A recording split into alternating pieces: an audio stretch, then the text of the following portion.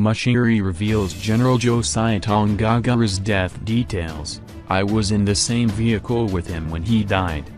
Minister of Defense and War Veterans Oppah Muchinguri-Kashiri has dismissed rumors that she was involved in the death of late Zimbabwe National Liberation Army, Zanla, Commander General Josiah Magama Tongogara, or that there was a hidden hand in the road traffic accident that claimed his life on December 26, 1979 in Mozambique. Minister Muchinguri-Kashiri was in the same vehicle with Gen Tongogara when he died in the accident, which occurred in Masinga district, in Hambane province in Mozambique. The claim that Gen Tongogara was killed by fellow party members was escalated by the CIA through a briefing on December 28, 1979, and Rhodesian Prime Minister Ian Smith, who wrote in his memoirs that Tongogara's own people killed him.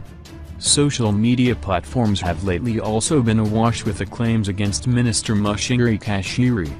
Speaking at the 2018 annual commemoration of Tongogara's death at the National Heroes Acre yesterday, Minister Muchinguri-Kashiri broke down as she narrated how the accident occurred. "I happened to be in the same car with him when the accident happened. There was a truck which was towing a trailer that was in front of our vehicle. The truck was in the middle of the road and heading in the same direction," said the defense minister. "As our driver was about to overtake, our vehicle was blocked by the trailer, resulting with the accident that killed Tongogara. I didn't kill Tongogara," she said. She said history has been distorted for long and hence the need to set the record straight on the circumstances. General Tongogara hated, without mercy, all those who he regarded as standing in the way of the liberation of the millions downtrodden Zimbabweans. However, the question that will remain in the minds of many Zimbabwean present and future generations is, who is this dreaded, fearless, great Commander General Josiah Magama Tongogara? She said.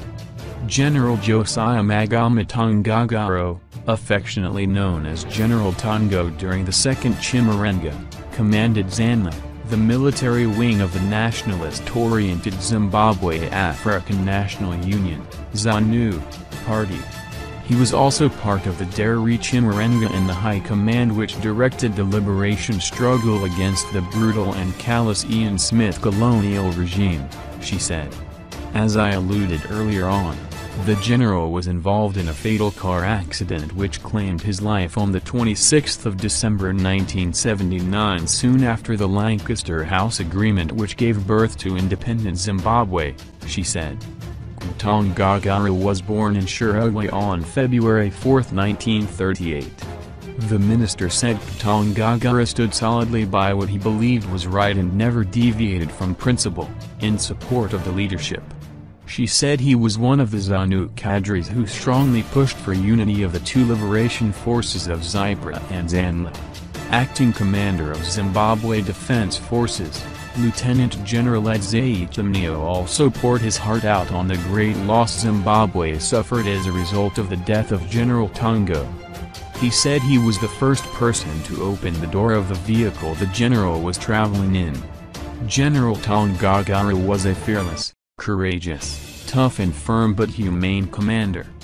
His passing on at the dawn of Zimbabwe's independence was a great loss to Zimbabwe. As we gather here at this annual commemoration, we should take inspiration from his selfless sacrifice for the independence of this great country, said Lieutenant Tongogara. General Josiah Magama Tongogara will forever be remembered in the annals of our history as a great commander, unifier and strategist par excellence. We will always remember his great works and use lessons of the past in respect of his immense contribution to the struggle for our independence to shape the future, Lieutenant Tongogara said. Tongogara's widow, Angeline, her children and grandchildren, relatives and friends laid wreaths at the tomb of the national hero who has major roads in Harare and Bulawayo named after him. The former KGVI barracks were also recently renamed in his honor.